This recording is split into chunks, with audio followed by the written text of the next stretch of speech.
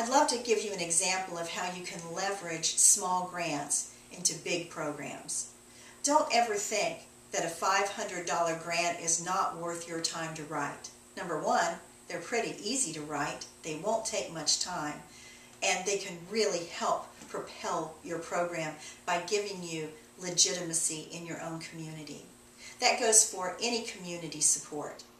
I would always recommend that you get a $25 donation from the Rotary Club or the Kiwanis Club, the Lions, the Elks, the Moose, more than $25,000 donated by an anonymous individual, because it will show a funder that you've got local grassroots support. The amount of that support is insignificant. Same with writing a grant.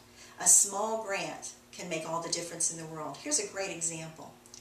One of the youth that I worked with in a youth development program in Florida a few years ago, I think she was 12 years old at the time, she came to me and said, "Adrienne, I just read an article in the newspaper that says every year 7,000 dogs and cats die of smoke inhalation because firefighters are using human oxygen masks to try to revive them."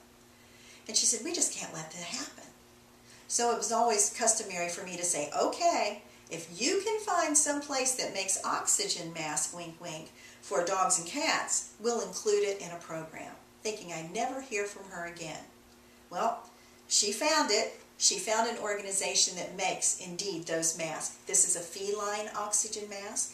This is a short snout and a long snout oxygen mask. And the set of 3 go on a fire truck.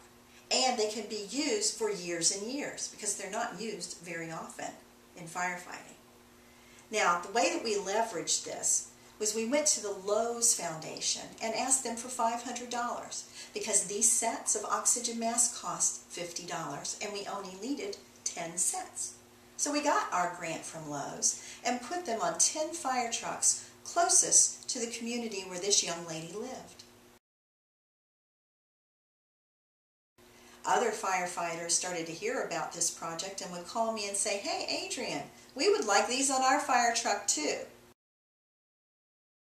We called our project Big Breath and Bark because that was the name of the newspaper article that the young girl had read.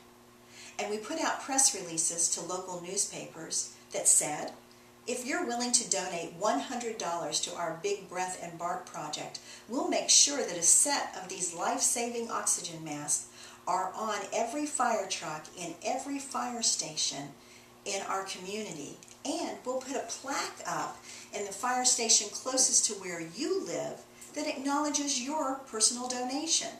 So the one I'm holding, there's one here that says, "From the veterinarian Ryan Fox in honor of Tater and Frank," which must have been or are his dogs and cats. We raised so much money from this fundraiser that was really just a couple of public service announcements in the newspaper that we had enough money not only to put them on every fire truck in our community, but to also buy arson kits and bulletproof vests for the K9 units. And we've heard since we actually saved the life of one of those arson dogs who had sat in a pile of fire ants here in Florida while his lieutenant was investigating a fire. So boy, did that little fundraiser pay off in more ways than one.